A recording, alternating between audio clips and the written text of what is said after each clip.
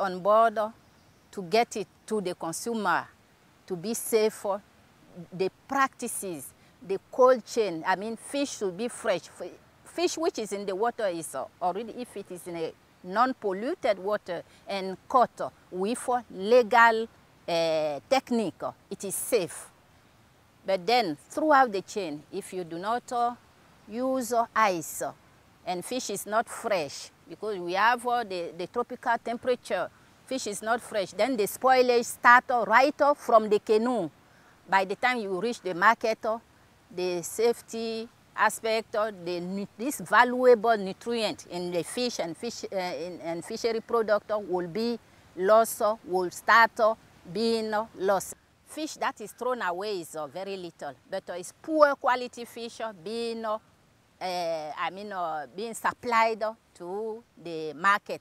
That's when the practices and the techniques that are used to preserve the fish, fresh fish, and processed fish as well, when these techniques are not compliant. Yes, it's true that fish is a very important source of animal protein for all consumers in Africa. And the bulk of the fish we consume is traditionally processed. And by that, we mean smoking the fish or frying it or fermenting it or salting it or a combination of those processes. And amongst those options, smoking is the most practiced.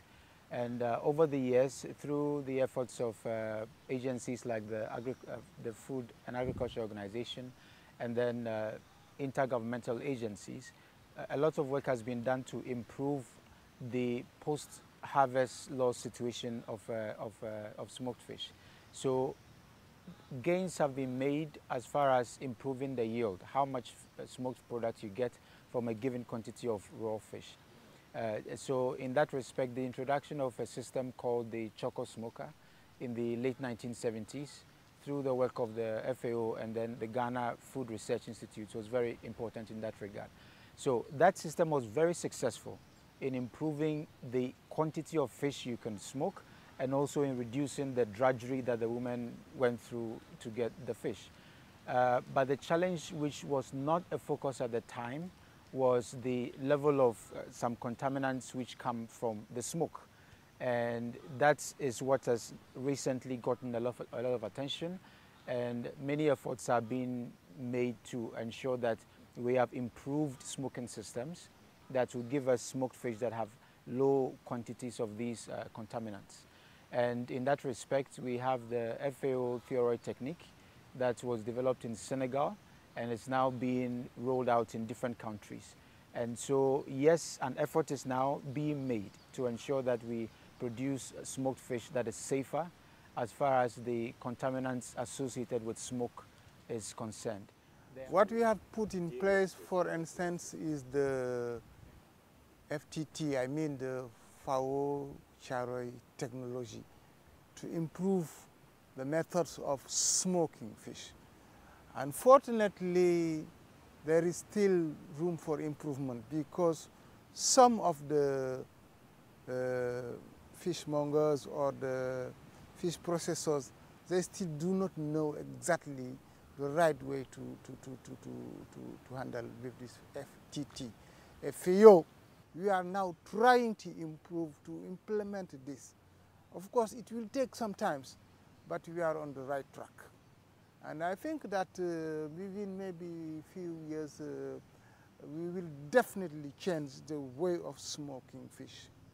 And when I'm talking about improving the way of smoking fish, I think mostly to the health of our ladies who are smoking the fish. Their health is much more important than the fish they are smoking for us. You used to that dozen, and I was soon saying in your pa. Say you could now, you guys, young China won't fit and I'm on home. You do not want to soon can you are. And so you do Pensivia into me, you was it. Right, phone for free hour derby. All man, Yaniska, summon or sir. Or Sunday, say I do, Namina. Wo soon in ye baby. And I ain't understood ye baby. It's all boy and name you are an apple missing, or my nisu, oh ye. It's all and a mamma Yaniska, some nisu, oh ye. ɔne nye foforo na wa ba sisi anti ye fi de foforo ne zi oboa nya na ankasa o men nam no so nye kokko e ze wo nam no so kokko na water ne ntam.